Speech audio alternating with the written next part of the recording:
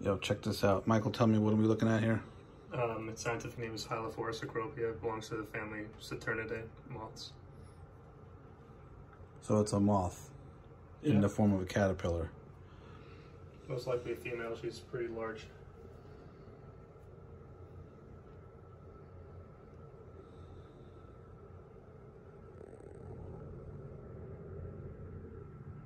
We're getting a good close-up of those. What are those crown things on his head? They're called tubercles. Same thing as we have them on our bones. It's the part of the bone that holds the tendons to the muscle. Little bumps on our bones.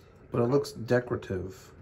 Yeah, they're just kind of there to ward off predators, telling them that, hey, I'm distasteful. You probably don't want to eat me. It might even be a little. Yeah, but I look at that. It looks like candy. Yeah, well, not to a bird. This thing is huge. It's got some weight to it. Yeah, I actually bought like a very small scale specifically for the purpose of weighing these. And how much do they weigh?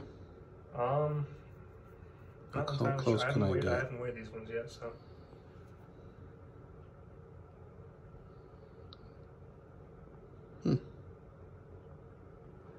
Pretty cool. Yeah.